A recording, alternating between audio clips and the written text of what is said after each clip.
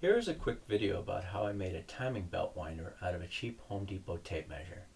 I disassembled the tape measure and removed a spool that contained the spring and tape. I disconnected the tape and took the cap off the spool.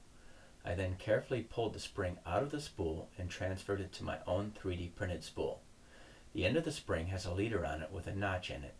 The leader slides into a slot and the notch catches on a raised ledge. The end of the timing belt goes in the other end of the slot, which has teeth to mesh with the timing belt teeth.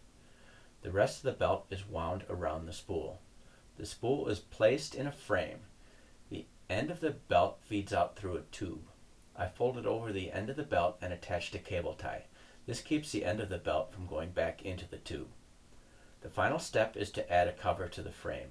This cover has a post with a slot in it. The slot goes over the center, folded portion of the spring to fix that end. The cover is spun about 4 times to preload the spring before it is screwed on. When the belt is pulled, it spins the spool. One end of the spring spins, but the other end is fixed by the cover post. That's what creates the load on the spring. That's it. It only takes about 3 minutes to assemble.